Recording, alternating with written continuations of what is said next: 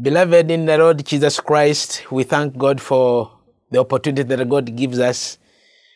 It's another moment of reflection on God's word, and we appreciate Him for His kindness, for His love, for His care, for His provisions, for His protection, His favor resting upon us, that we're able to live to see another day, that we're able to live to see another moment. And so we continue with our finding God, who is our life. And Jesus makes a proclamation and says, I'm the way, the truth, and the life. And nobody comes to the Father except through me. And so we take that as out for our advantage, and so that we keep seeking Him, finding Him, and so that actually that is life for us. And so, Father God in heaven, we thank you that you give us opportunity to interact with your word. We pray that as we think about this personality in the Bible, speak to us, and so that we can continue with our journey in the name of Jesus Christ our Lord. Amen. And so, friends, we come this time with the personality, the man Joshua in the Bible. And of course, actually, when you talk about Joshua, people know lots about him. But now that we share about him again, we are going to have a few insights about him that can help us do our journey while we are still able here on earth. Joshua was one of those privileged young men that came to the limelight during the time of Moses. Of course, actually, when the Israelites moved from Egypt to the Promised Land. And the Bible talks about Joshua variously, a man that came to the limelight, came into leadership, and eventually the one that led the Israelites into the Promised Land. Now, the meaning of the name Joshua, that actually gives a lot of significance to everything that is around him, is that Joshua, Yeshua, means the Lord saves, means Yahweh saves. And so Yeshua comes onto the scene and does many, many things that depict, that show God's love, that show God's salvation. Remember, along the way, there were wars that were fought. Remember, along the way, there were very many things that happened. But Yahweh, God, the Lord, was ever and ever with the people, saving them from hostile nations that they encountered, famine that they encountered, diseases that they encountered, and so many things that God was ever saving them. And so Yeshua, the Lord saves. And so for us, even today who read about this, know that the Lord is our Savior. And so the Lord saves. And so every name in Hebrew that we read about in the Bible has a meaning that it delivers to us. So this time we talk about this Yeshua man, Moses' assistant. He came and he started his work slowly but surely, and then eventually Moses handed over to him. And so from the scriptures that we read, actually he was observing very keenly. And in the book of Exodus, chapter 24, verse 13, the Bible has this to say, that so Moses rose with his assistant Joshua, and Moses went up into the mountain of God. And he said to the elders, wait here for us until we return to you. And behold, Aaron and Hur are with you. Whoever has a dispute, let him go to them. Listen, Joshua, Moses' assistant, you see, he comes into the limelight and ever with Moses. He knew what awaits him ahead. And so Moses here mentions that actually the Bible says that actually he went up the hill, the mountain, of course, into the presence of God. And so he kept watching Moses keenly as an assistant to him and learning how the interactions were, how he communicated with God, how whatever he was doing as the leader that led them from Egypt and now along the way. And so this goes to all of us. Of course, actually, many of us who are in assistant positions, wherever we are. I thought actually this communicates because actually he was always observing and keenly looking at what Moses was doing, preparatory for him. And so Joshua gives us a very keen meaning in our dealings with those that are above us. And learning humbly, of course, with humility from them, and so that actually when you take over, you're able to do what is required of you as a leader. And so Joshua, for me, of course, there could be very many things that we learn from him, but one of them is him keenly learning from his master, keenly learning from the one that was leading him at the moment. And so here Moses says we are going up to the mountain of God with him and until we return. And so for me, this shows that actually Joshua was at one accord with his master. And so it's an appeal to all of us. And of course, actually many of us are in assistant positions, whether in the church or in other spheres of influence, that we need to work closely and keenly and cooperating well with those that are leading ahead of us. Because time comes, responsibility falls on you, and so you take it up. Joshua took it up because actually he picked it from his predecessor, who was Moses. And I learned lots, and we learn lots from him. And the reason why, he has very key leadership qualities that he portrays to us, and one of them is this one. And you also remember that because he was so keenly following the instructions, and because he was so keenly, in it, the Bible mentions about the people that started from Egypt into the promised land. The Bible does mention that actually many of the Israelites that started from Egypt died in the wilderness. And it was actually him, Joshua, one of those that started from Egypt and reached Canaan. I admire that he started and completed the journey. And of course, he was one of the 12 spies, trusted men, that actually he went to spy the promised land. We have shared about the prostitute, Rahab. And he was one of those that were hidden in the prostitute's house, in Rahab's house.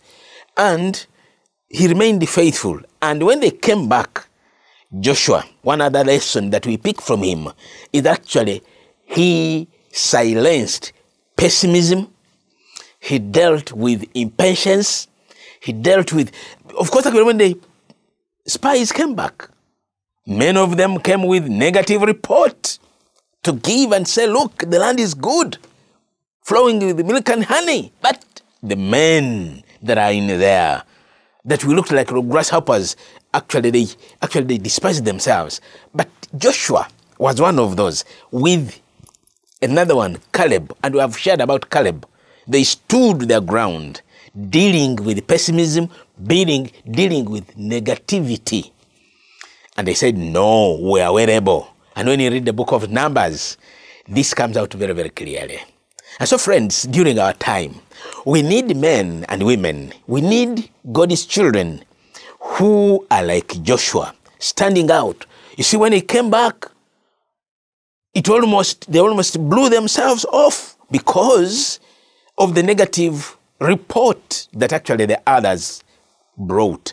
But him, Joshua, the Lord saves, stood his ground, and Caleb. And so, friends, what are we saying? We are saying that one of the things that we need to learn from these biblical figures, well, there are some negative things that were done by many of them, and from the negative we learn that how do we move. But also, from the positive, we also learn how do we go about our life. So Joshua depicts something here from the spy report that I'm talking about now.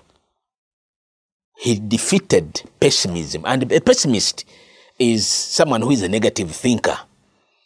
And he remained optimistic. He remained positive in the situation where they were. And indeed, they conquered. And remember, him and Caleb were able to go through. And they started from Egypt and entered Canaan.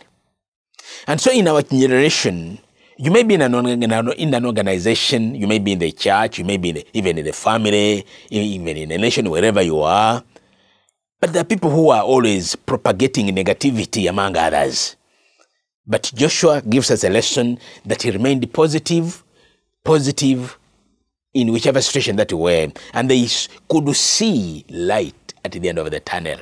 And so, friends, we learn that yes, we can be hurt. Yes, we can be pressed hard. Yes, we can be, many things can happen, but Joshua comes out very, very keenly. And so we are talking about Moses' assistant when he was still alive, and we are talking about an assistant that took over because he had picked the skills, he had proven himself, and he became the leader eventually to lead the children of Israel into the promised land. He delivered them there. The reason why his name suggests that. And so it is important to remember that actually there are lessons that we pick from here. So Joshua was a chosen replacement already earlier. And as we read from the book of Numbers, Numbers chapter 27, Numbers 27, 18, there's something that we gather from there about Joshua. And so the Lord mentioned something, and we begin from verse 12 and go down, but let's read verse 18. So the Lord said to Moses, take Joshua, the son of Nun, a priest, and all the congregation, and lay hands on him. Lay hands on him. This is where the issue of laying on hands comes. Lay hands on him. Make him stand before Eleazar, the priest, and all the congregation, and you shall commission him in their sight. So this is where the commissioning of Joshua comes, and the instruction of God. Take Joshua, son of Nun. And so we are talking about leadership that comes from God. Leadership that comes from above. Not scrambling, not struggling, not fighting, but God's favor resting upon Joshua. We have had challenges in the church. We have had challenges everywhere about leadership. And some people want to become leaders by their own making. But for the church particularly, in our arena, God's choice remains God's choice. And so we pick from here that actually God gives Moses instructions to pick Joshua and lay hands on him in the sight of all people. And so we appreciate something about Joshua, giving us the yardstick, especially in the church, where things have to be done according to God's chosen will. That someone who becomes a leader is a chosen replacement of whatever it is. So for me as a person, and you who looks at these things, need to learn a lesson that a church, or rather religious way of doing things, God's hand being in it, the success at the end. The reason why Joshua succeeded, Joshua moved on and he did well. And so we read lots about Joshua's life. We read lots about Joshua's way of leadership, and he leaves lots of things for us. And you can read something more from Deuteronomy chapter 31. Before we go to the book of Joshua itself, because many people quote Joshua chapter 1 when God was talking to Joshua, be strong, be courageous. Haven't I commanded you to be courageous? Chapter 1 verse 6 following. But it all starts far behind in the books of Numbers, even Exodus we have read, Numbers, and then Deuteronomy from chapter 31 verse 1 to 8, God commissioning, Joshua getting commissioned for the leadership. And so there are lots of things that we learn from Joshua's style of leadership and how he rose, and how I pray that actually God will raise up leaders in the church. How I pray that God will raise up leaders in our environment, in our times, who have the Joshua spirit, that they will be able to lead God's people according to his way. And so he remained focused on God, the one who is the source of all the wisdom. And of course, other leaders followed suit, like Solomon, who mentioned that the fear of the Lord is the beginning of wisdom. And for him, Joshua remained focused on that. And so I just want to run very quickly into some tips that we can pick from Joshua. I've already mentioned some of them, but I realize you and I that need to learn that from Joshua we can learn our character development. We can develop ourselves. And when you wish and when you desire, put in an effort. Whether you're a young man, whether you're a young lady, whether whoever you are, character development. And Joshua became all this, it started from years past. He didn't start the thing from nowhere, but he struck a record, shows what it is. So I just want to appeal to you. Character development is good. And so I appeal to you to be intentional in your dealings with yourself, but also in your dealings with other people.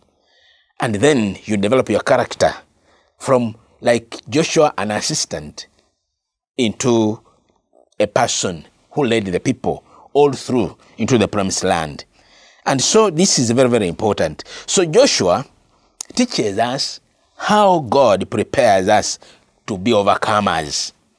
In our generation, in our time, we need overcomers. We need people that actually will travail, will go through, will stand the times, will stand the tests, will stand the trials.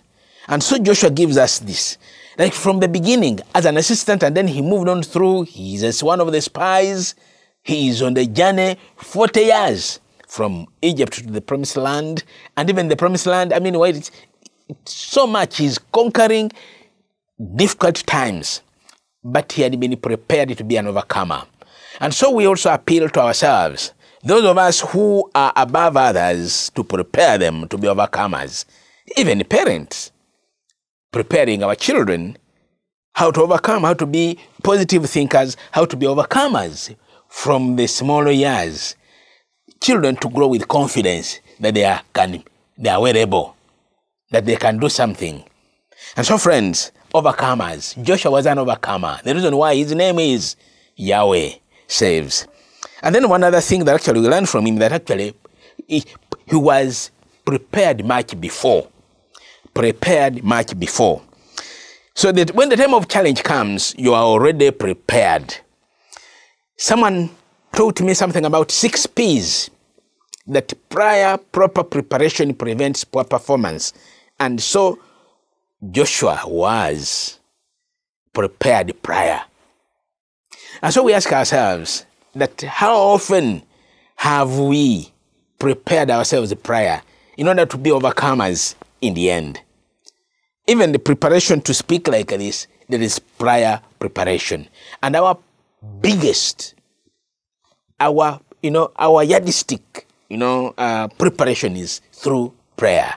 You pray to God, you trust him. And so 6 P's, prior proper preparation prevents poor performance. And so this one, to overcome challenges, let us do that. And may God bless us as we prepare ourselves. And so one other thing is actually Joshua was equipped with the tools. Words of encouragement, culminating into deep trust in God.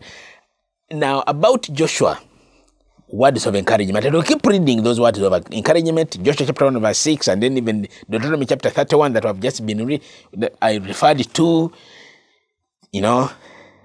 And so there are 2 people here. One that receives words of encouragement, and the first one is the one who speaks them to encourage.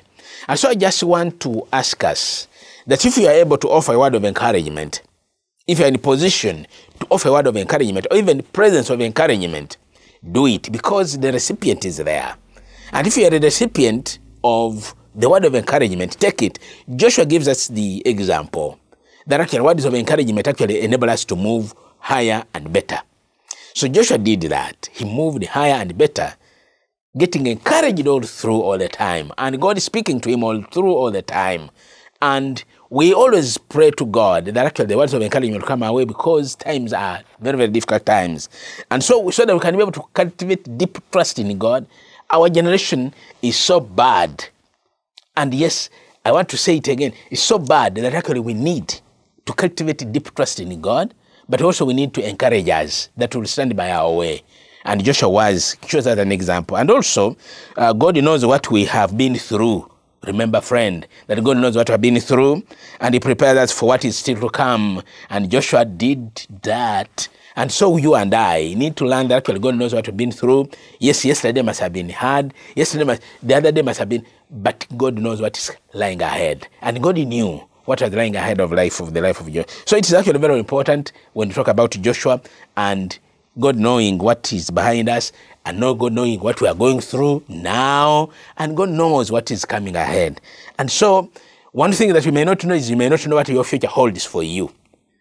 Like someone said, but I know who holds my future.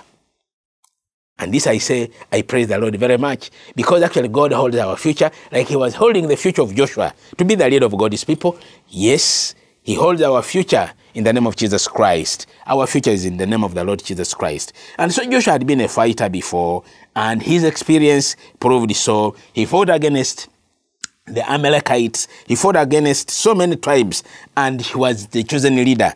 And like we read in Exodus chapter 17, he was one among those that actually fought so much, and he did so much. So in Joshua we learn, friends, that the main thing is to keep the main thing. The main thing. I found this. It is an old maxim of leadership that was spoken, and so that let me repeat it, that actually the main thing is to keep the main thing, remaining focused on what is the main. And Joshua knew, as we read Joshua 1:7-9 or 6-9, actually knew where his encouragement came from. And so this is important, friends, that actually keeping the main thing, keeping focus. And I speak to young people, remain focused. Old men, remain focused. Married people, remain focused. And keep the main thing, in the name of Jesus Christ. And so Joshua exhibited obedience, one that's very important, that even to the point of God, making him raise ladders. And so, friends, what are you doing in your life? Do something during your time. Joshua did something during his time. And I want to end, because we could talk, but I know there's something that we pick from Joshua's life, from the few things that I've spoken. Of course, I keep stammering here and there. Not a good speaker, though, even the reading sometimes, but the point can come out. But this is finally Joshua chapter 24, verse 15, a certain portion. This is what I want to end with. That actually Joshua spoke so many things to the people, spoke to them, and then finally said, now, but you can decide to do anything else. But as for me and my house, as for me and my family, we will serve the Lord. Listen to me. This is critical during our time. The people who are driven by multitudes, the people who are driven by others, by waves here and there, but you remain standing and saying, but as for me and my household, we will serve the Lord. And so for me, this one stands out in the life of Joshua. He spoke it. He left it to us as an example. It is critical during our time. And so we need to definitely stand firm, given the waves that are coming, drawing people, throwing people left, right. But as for me and my house, you also say, but as for me and my house, we will serve the Lord. And so this is the final thing that I want to talk about Joshua. There are lots of lessons that you can pick from this entire book of 24 chapters, and you learn more. May God help you, may God stand with you, and may God bless you to proclaim that as for me and my house will serve the Lord. Meaning that actually move with your children, you parent, move with your parents, you child, but as for me and my house, will serve the Lord. May God bless you in the name of God the Father, and of the Son, and of the Holy Spirit. Amen.